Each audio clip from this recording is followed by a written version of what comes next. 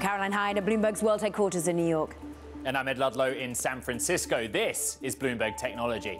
Bob Iger's return as Disney CEO comes as the company deals with challenges both internal and external.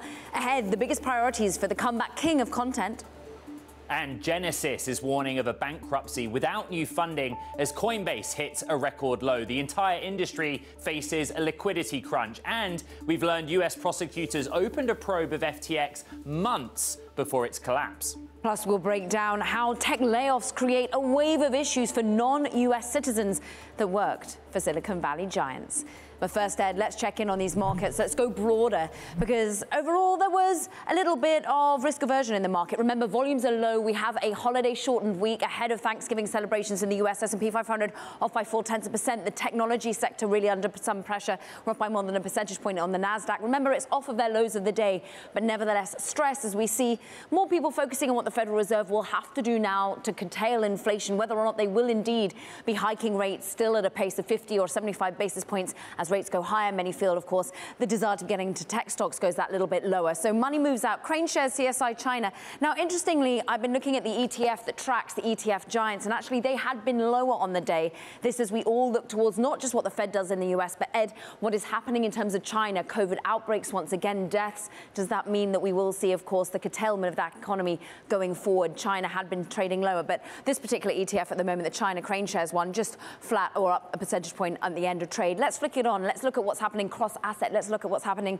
in terms of Bitcoin. A two-day chart here. Look how much it's been falling down, 6%. We know it's a volatile asset class, but overall, Ed, we want to focus in on what's been happening in the crypto world. Yet further headlines, particularly when it comes to Genesis, just in this hour alone.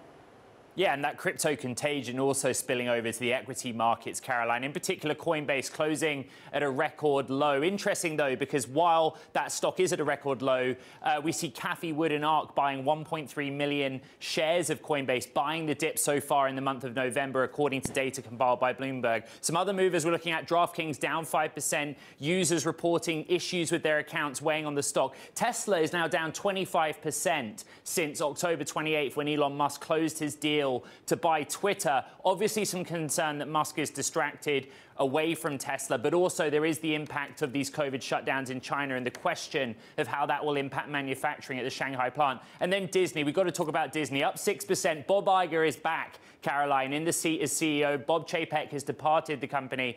There's this amazing price chart, right? You just look at the stock over the last 2 years and remind yourself about the story behind Disney. Disney Plus launched at the end of 2019. Chapek doesn't even take the helm until the early stages of the pandemic in 2020. And then you have this roller coaster ride with the share price rising to mid-2021 and eventually falling away as we get concerns over subscriber growth and just how expensive the losses are for this streaming business. And then right on the far hand side of your screen, Iger is back as CEO. So much to digest with this story. We're going to be focusing so much more, Ed, on what's happening with Disney. But first and foremost, let's get to the breaking news. As Bloomberg's reporting, the digital asset brokerage, as you just said, Genesis, struggling to raise fresh cash for a lending unit. And it's warning potential investors that it may need to file for bankruptcy if its efforts fail. It's all according to sources, and Shonali Basak is here because she was indeed one of the bylines on the story, one of the key reporters. And Shonali, talk to us. Thus far, Genesis coming back and saying, look, this isn't imminent, but they have been trying to raise funds for some while now, right? They have been trying to raise funds for days. Remember, they had halted withdrawals at the lending unit just last week, in the middle of last week. And since then, they have been in talks with investors, including now we're reporting Binance. Now, funding has so far failed to materialize, and they have been warning a group of investors that they may need to file for bankruptcy, certainly at the lending unit, if those talks do not materialize into funding. Now, remember, Genesis is a huge player in the institutional space. Their trading desk has separately reported an exposure to FTX, but we are now starting to see more effects of what has happened here that you could argue was contagion that started back to 3 Arrows, let alone currently when it comes to the FTX debacles. Shonali, what's happening behind the scenes? How much cash do Genesis think they need? Has this happened in the last 24 hours, in the last 2 weeks? What's happening behind closed doors? Days. Remember, they halted withdrawals in the middle of last week, let's say Wednesday, and then they had, over the days after that, started to look for money. The way that my sources described what was happening was that a lot of these talks really amplified into the weekend. And again, remember, this is still, they have not filed yet. They're not said that they're going to file yet. They have told us on the record, by the way, that they don't have plans to file imminently, and their goal is to resolve the current situation consensually without the need for a bankruptcy filing. But as we know, that this is still a huge risk. Now, remember, Ed, there are benefits to bankruptcy as well. It would contain a situation here. And remember, this is part of the broader digital currency group empire, where we do not have indications that this is a broader problem when you look at this empire that was built by Barry Silbert. So I think that is a very important part of this story here, which assets within that empire we are talking about and how far that contagion can potentially go as we plan for a potential bankruptcy for this unit.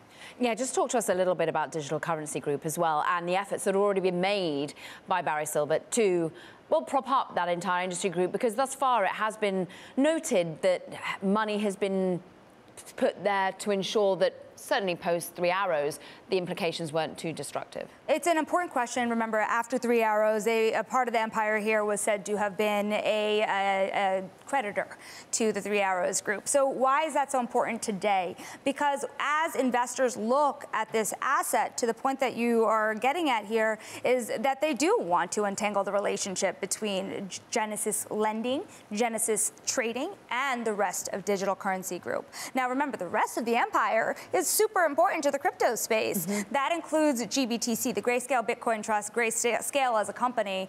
But right now, what we do know, and I would say Eric Balchunas over at Bloomberg Intelligence has been brilliant at pointing this out, the company itself spits off a lot of money based on what they are getting in terms of managing the assets for the Grayscale Bitcoin Trust. So that's why, again, it's so important here to say what is revenue generating, what is still okay today, and what parts of the business here are we more concerned about. But then importantly for investors, what is the relationship between all the entities at the end of the day?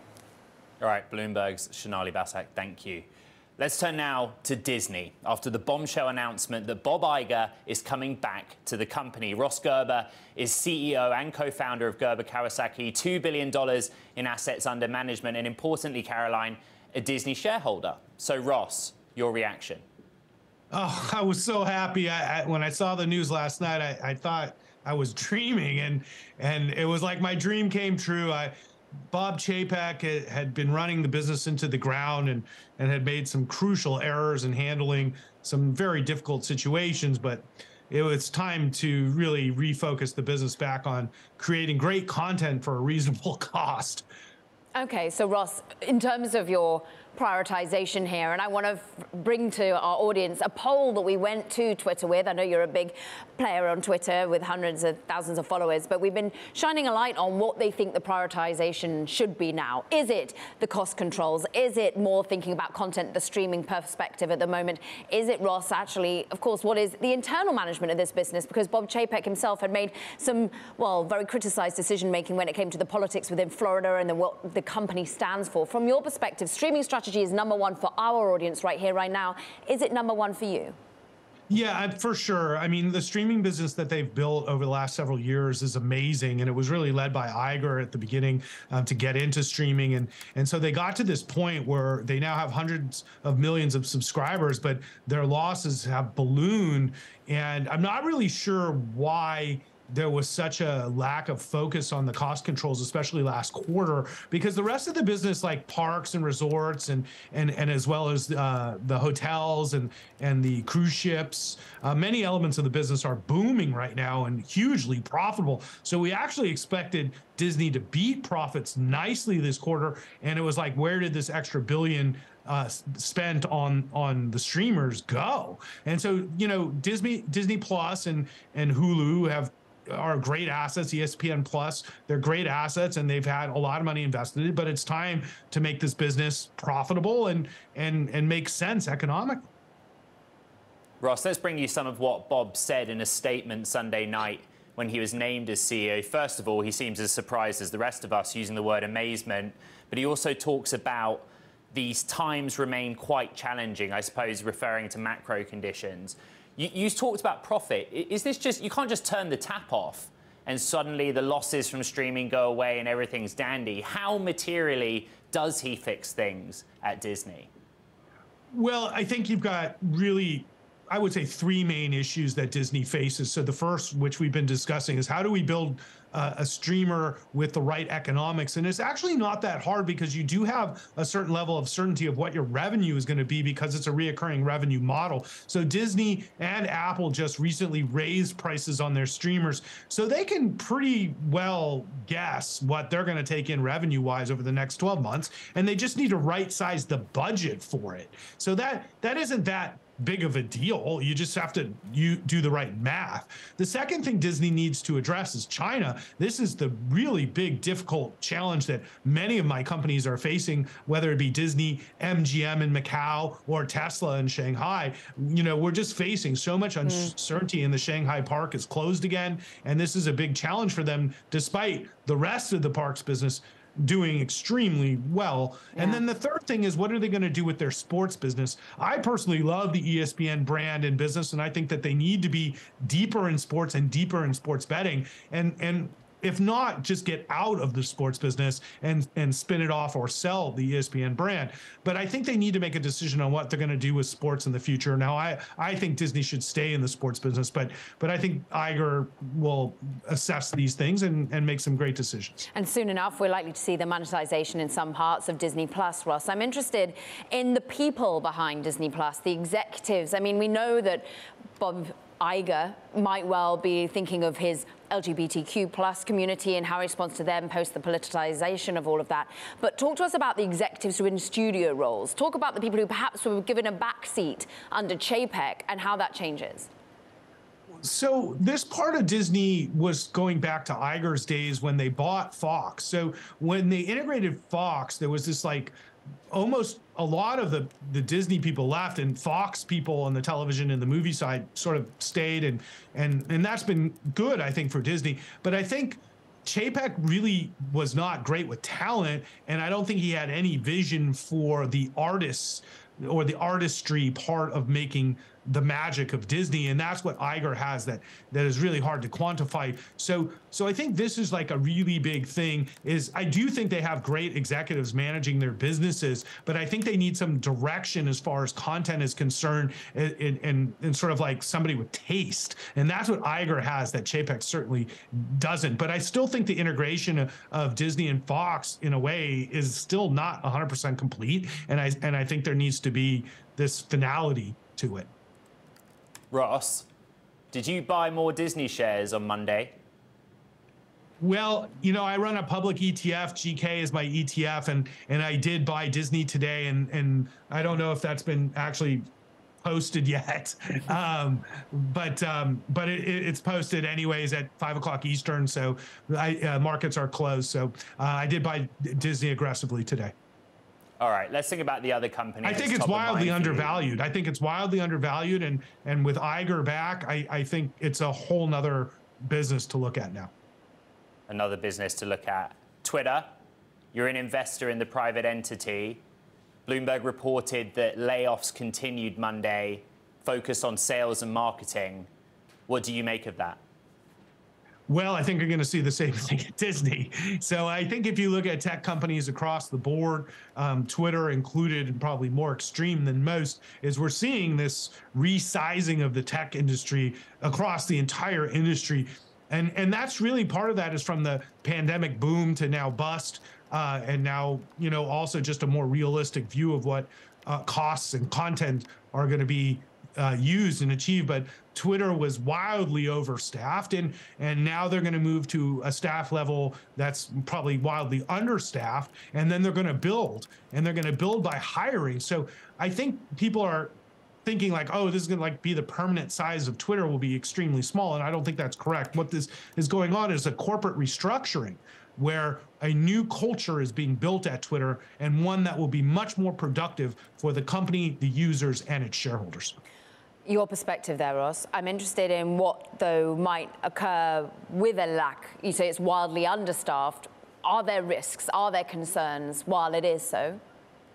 Well, I've been, you know, monitoring Twitter, you know, very closely from my own experiential point of view to see if there has been any change. And I've actually would argue that Twitter is better now that Elon's taken over than before. The engagement on Twitter has been off the charts over the last couple of weeks, and not to mention all the news and information, but Twitter is still the most incredible source of news besides Bloomberg. When you're looking at Sam Bankman-Fried live tweeting during his fraud, you know, it's only on Twitter. And so if I want news on Ukraine, I'm sorry, I have to go to Twitter. And so it's a crucially important news and information site, and one that Elon is working very hard to protect its integrity. And I think Twitter's as good as ever. Ross, as an investor in Twitter who wants a long-term return, one thing you want to see Elon Musk do with the platform? Add creator engagement opportunities. So by adding YouTube and, you know, these kind of features where creators can get on the platform and make a living, we post a lot of video on Twitter and YouTube, and everybody has to monetize through YouTube. So I think the creator opportunity on Twitter as a platform is enormous, and I think YouTube should be scared. All right, Ross Gerber, CEO and co-founder of Gerber Kawasaki. Thank you. Coming up, we'll have the latest on the Ticketmaster and Taylor Swift debacle and the DOJ's role in all of this. This is Bloomberg.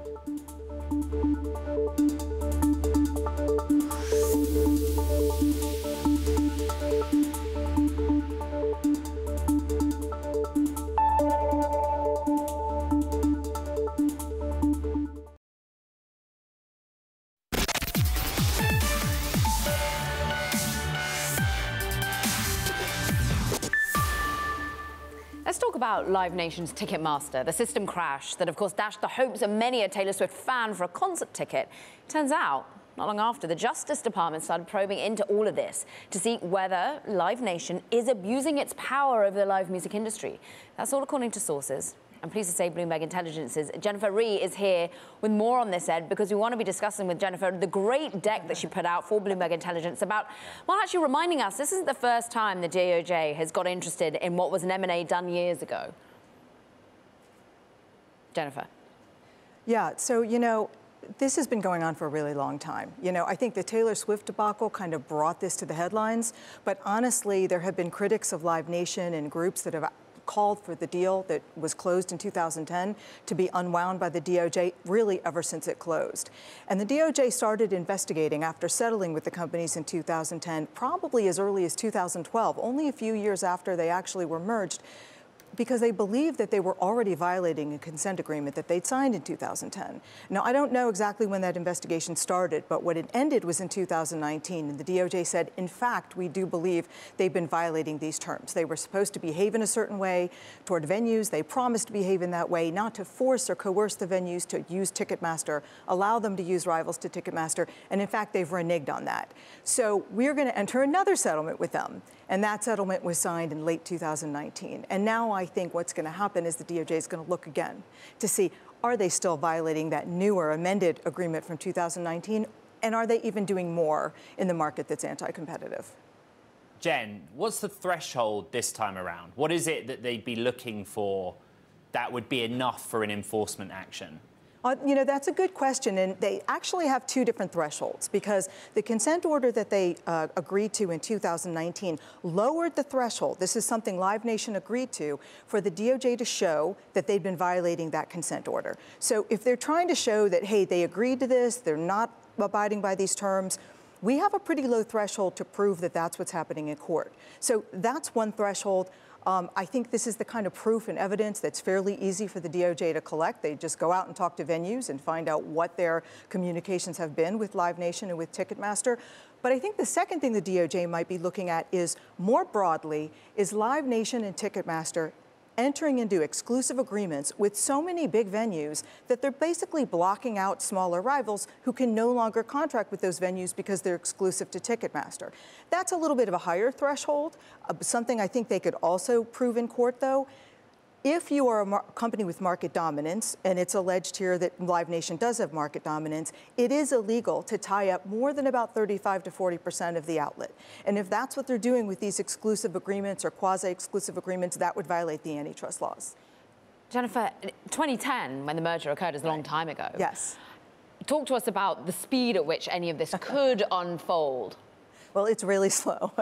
I mean, as you heard, the merger was in 2010. According to the DOJ, when they came out with papers in 2019, the deal had been violated since 2012, right? And they didn't settle until 2019. So these investigations can go for 2 or 3 years.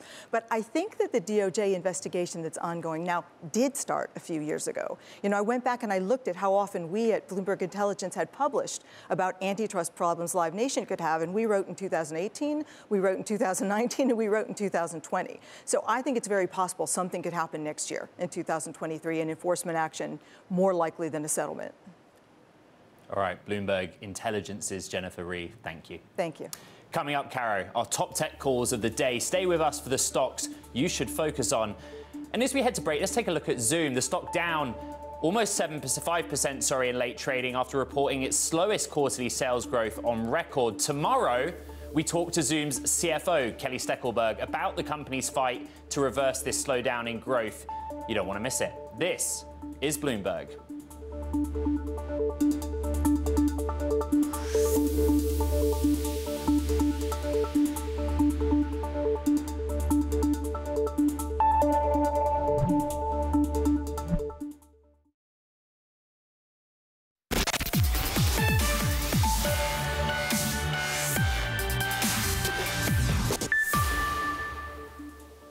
Time now for our top tech calls. MoffettNathanson upgrading Disney to outperform, expecting the company to re-examine its streaming strategy after reinstating Bob Iger to the top job. Self-driving tech name Mobileye initiated with a street-high $77 price target at Citigroup. The firm has put a buy rating on Mobileye, saying there's a path to hitting $50 billion of revenue by 2030. And finally, Argus downgrading online and car vending machine company Carvana to sell. The firm says the company will struggle to make a profit as used car prices continue to drop. Those are your top tech calls. Some great ones there, Ed. Meanwhile, coming up, we've got so much more to talk about workers in particular. Thousands of them have been laid off by tech giants recently, and hundreds of those are on temporary work visas, why the clock is ticking for immigrant engineers. And a clarification for our Bloomberg Technology audience. During a discussion on Elizabeth Holmes that took place this past Friday when she was given an 11-year sentence for misleading investors, we want to clarify that we were not trying to imply that WeWork's founder Adam Neumann had committed any wrongdoing by a comparison made. This is Bloomberg.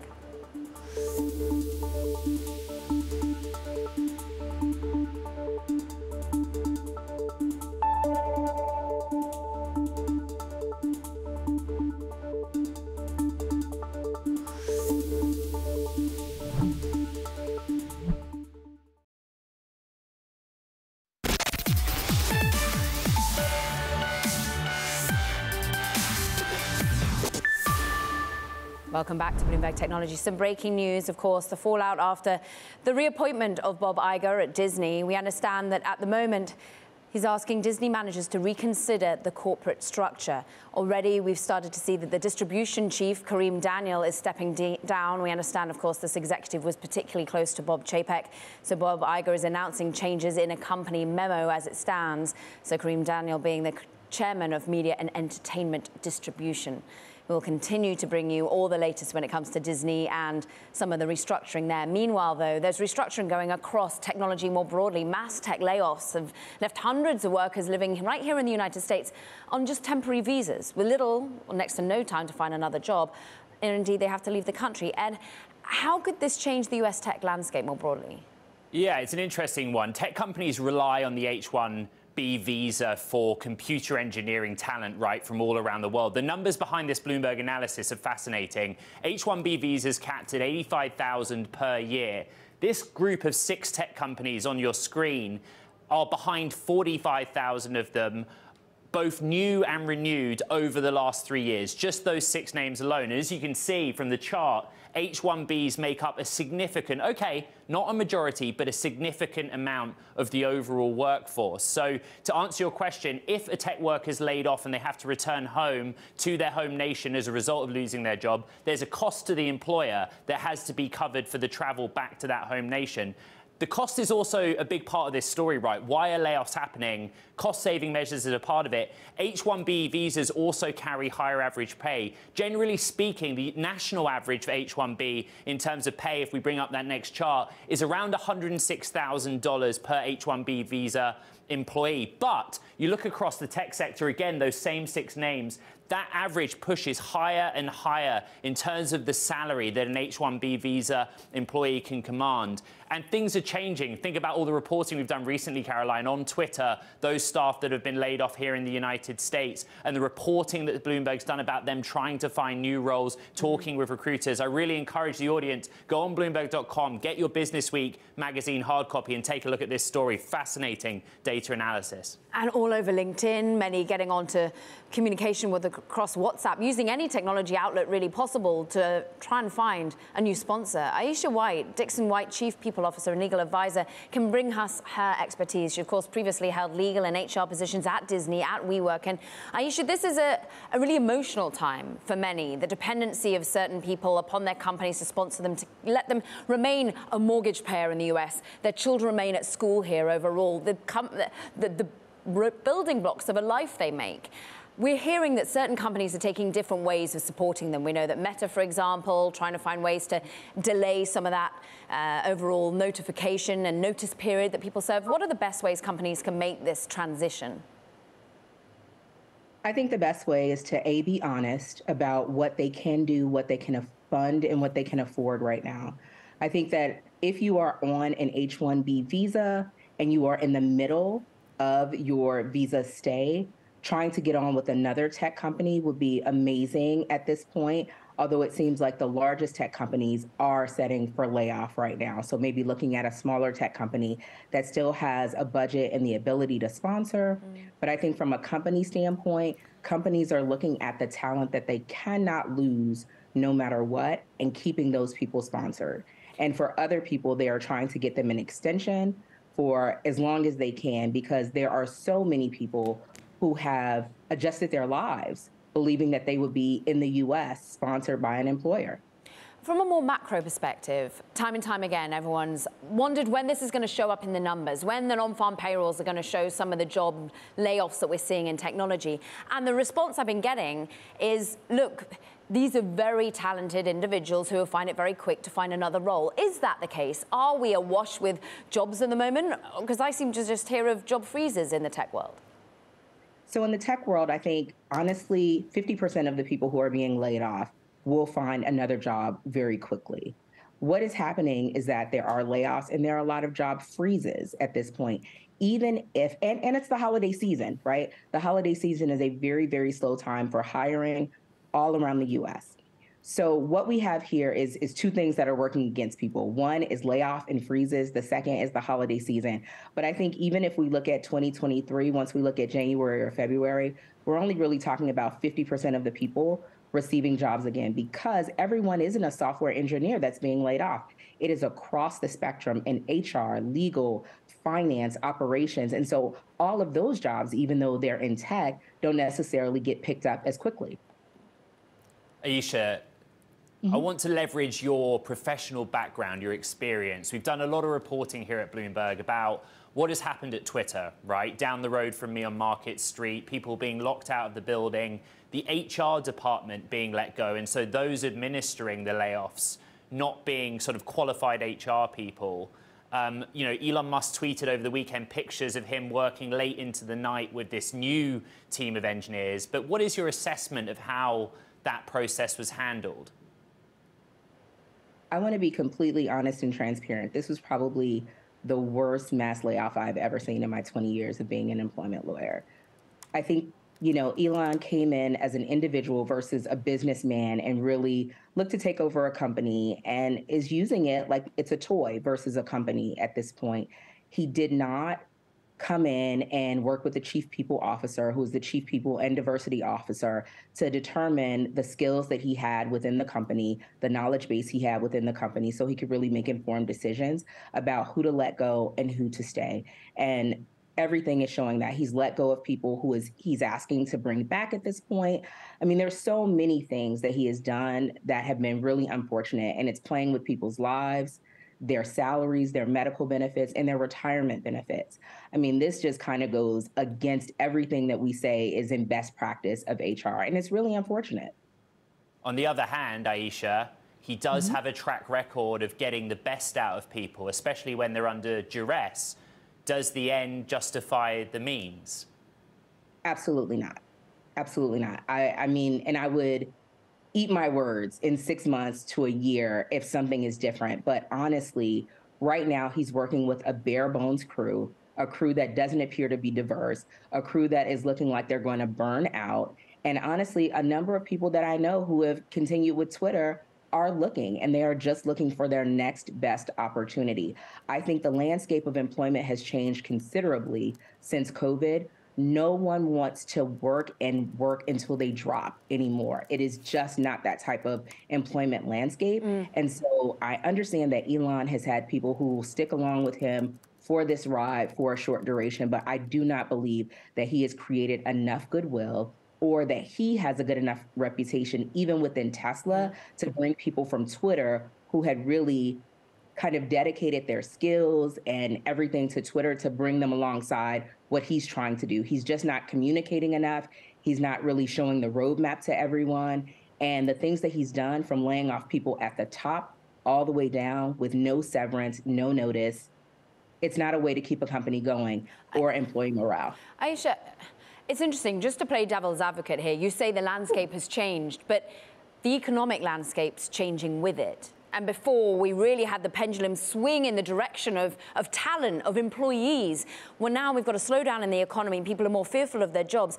Is there a risk here that the focus on diversity, on inclusion, the realignment of what we thought our purpose for work was, does shift again as we start to get more fearful? I don't think that it will shift. I think that some things will take a pause. I definitely believe that budgets within the DE&I space, the budgets within the culture space are going to pause. I think they really are, because in some companies, they believe that that is a nice to have versus a must have. But in terms of what we need, honestly, from a bare bones perspective, to have a company run, which is top talent can go anywhere. And the question is, why would they want to work for you?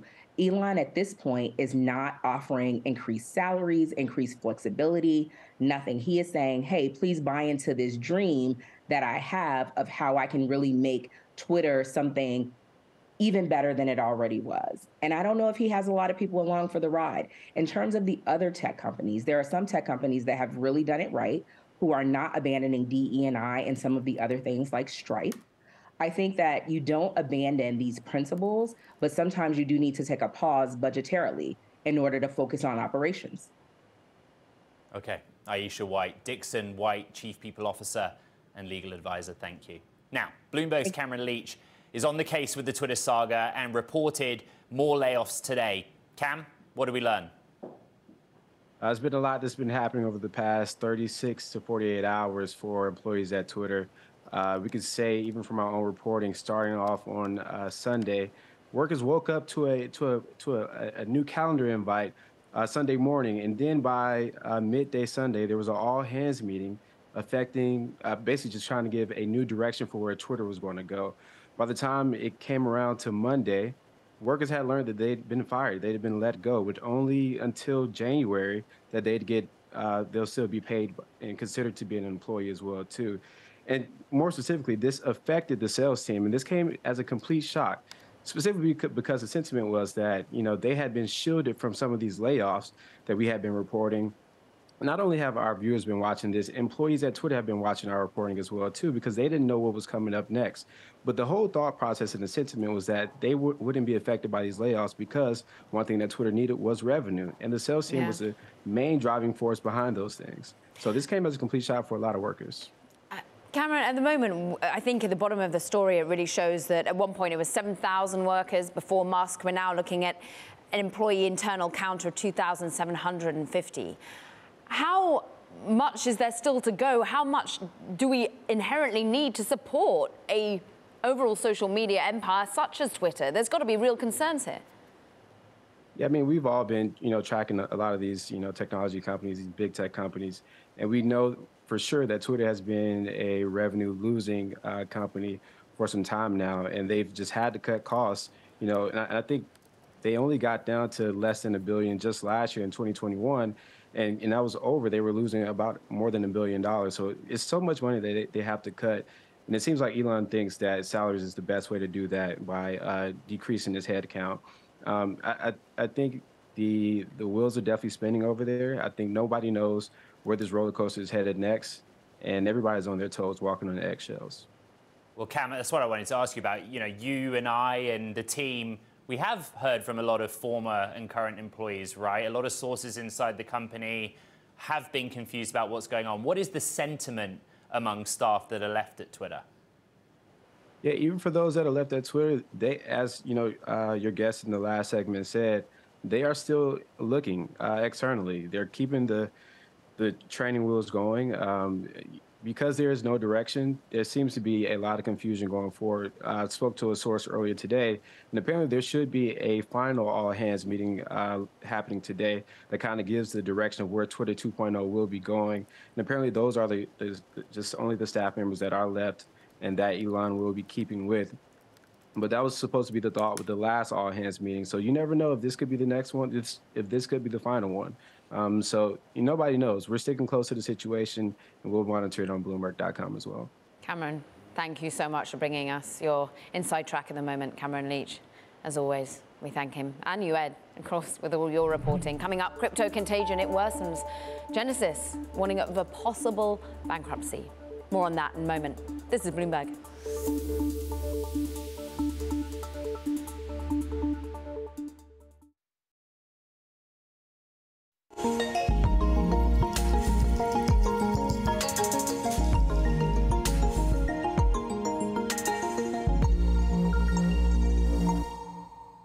Two major Bloomberg scoops in the world of crypto on Monday. Genesis has warned of a potential bankruptcy if it doesn't get funding. And federal prosecutors in Manhattan were already looking into FTX's operation months before its collapse, that according to sources. Luckily, Bloomberg's Sonali Basak is here with all the details. Let's start with that FTX investigation. What do we know about regulators and what they were doing with FTX?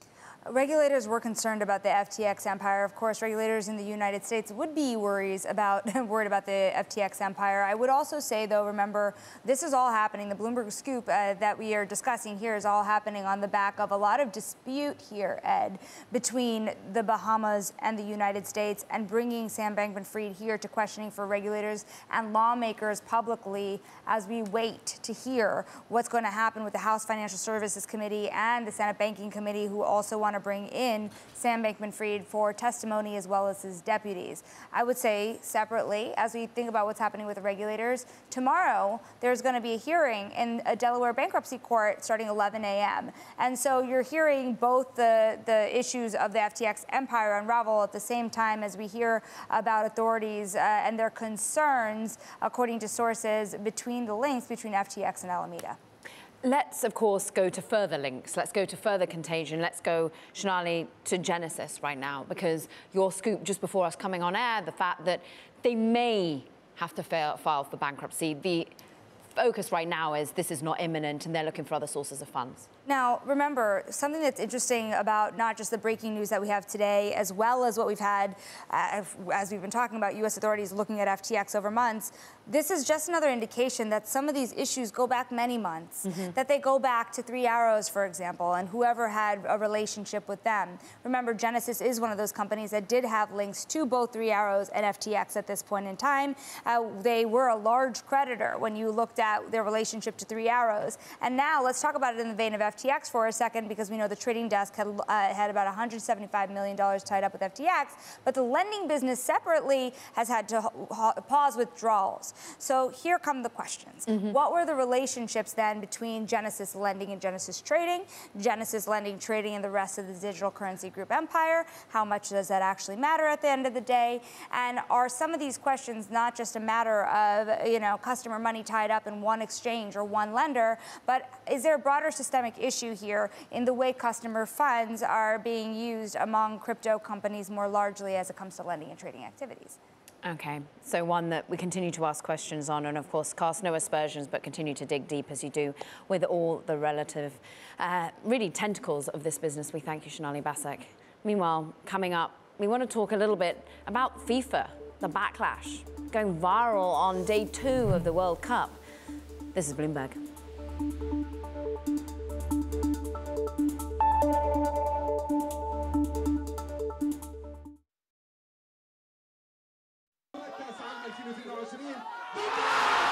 In 2010, FIFA announced that Qatar would host the 2022 World Cup.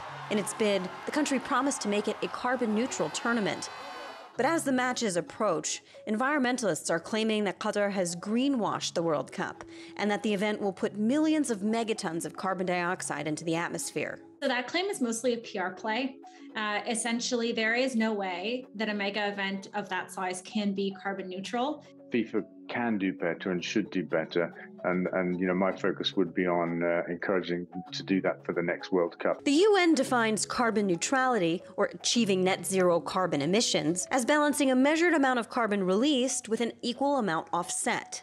First step is to measure your emissions, and so that's what FIFA has done for the World Cup. We looked into that calculation, and we think that this is quite significantly underestimated. So there's 2 big challenges with any carbon neutrality claim at an event of this size. The first one is travel. And the second part of this is construction. 75% of the carbon footprint of all sports stadia over their entire lifetime is locked in on day 1 from the materials they're built from. It's not about operating costs, it's about concrete and steel. Qatar has invested billions of dollars in infrastructure for the tournament, including building 7 new stadiums. Organizers estimate that the World Cup will emit 3.6 megatons of carbon dioxide. The construction of the stadium is the most problematic element because it's the element that we think was most massively underestimated. From that factor, we think the total footprint would be 5 million tons. International flights in and out of Doha will account for the majority of emissions. However, organizers argue that this World Cup will be more energy efficient than others, since fans won't have to fly to different venues and can instead just take public transit. The sticking point is always the flights. Most Olympics and World Cups, it accounts to more than 85% of total emissions. Balancing carbon emissions with offsets is key to carbon neutrality. So far, Qatar has purchased less than 350,000 carbon offset credits of the 3.6 million needed in their estimation. The Supreme Committee says that it has already secured a minimum of 1.5 million credits from the Global Carbon Council and that further details will be forthcoming. So far, greenwashing issues are not keeping fans from rooting for their teams on the pitch. An estimated 1.7 million people will be in attendance, with over 3 million tickets sold. But with a warmer future ahead, effects on fans will soon be felt. Sport is the most enormous opportunity to tackle the climate crisis because we can engage football fans and make them fans of the environment through their favorite sport.